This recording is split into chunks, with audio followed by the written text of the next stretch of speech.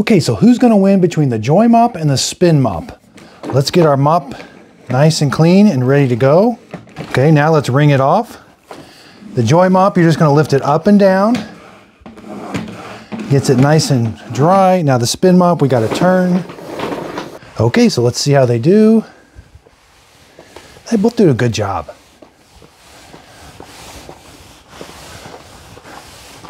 Okay, so they both operate a little bit different, so let's clean the mop head now. You're gonna put this one in that's got a solution side. Move it up and down, it cleans the pad. Now we're gonna move it over to the dry chamber. This is where it's gonna wring it out, but still keep it wet.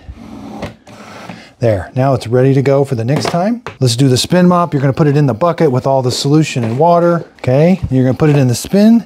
Step on it, loosely hold the pole so it can spin in your hand, then you're ready to go.